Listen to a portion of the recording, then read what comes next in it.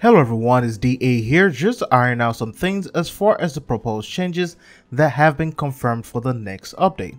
Now if you guys would like to read more on this, I will leave a link in the description below. So starting off with a little bit of focus, residuals will now act like passives do in the current focus system. So once you activate your focus ability, all the effects will last for the entire duration of the mission. Any focus lenses also acquired or installed will also be refunded as well. So just in case you were wondering, this is one of the things that DE will be doing.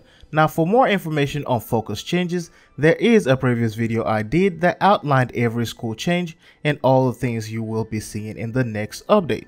Now going on to the main course of the story, DE will be adding Void to be eligible in the sortie missions, and any sortie mission that starts with a Void mode will have the entire thing take place in the Void as well. This will bring more variation to the way we fight and how we actually go when it comes to sortie missions. So this will actually improve the difficulty level, it will improve the type of enemies we'll fight, and this actually means you get to fight corrupted enemies as well.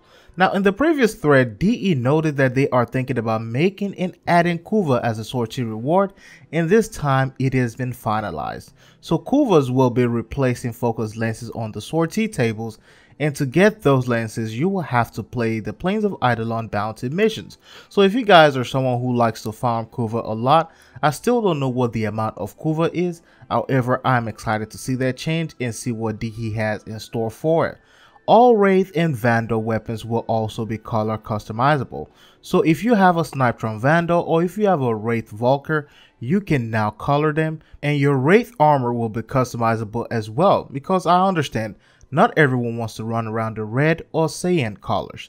DE will also be looking into giving the options to remove screen shake on certain instances of combat, and I hope that DE actually goes through with this and make this available to a lot of people, because I wanted that as well. I have a lot of friends who have seizures and have problems when using certain things or doing certain things in the game, and this will help a lot of people like them as well. And I hope they do the same for the Zacti screen, as the shaking effect occurs and makes it a little bit crazy whenever you zoom in.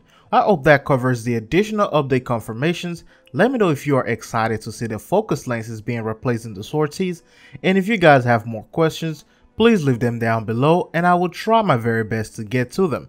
Thank you very much once again for watching. Hope you guys like this, hope you enjoy it, and I will see you in the next one.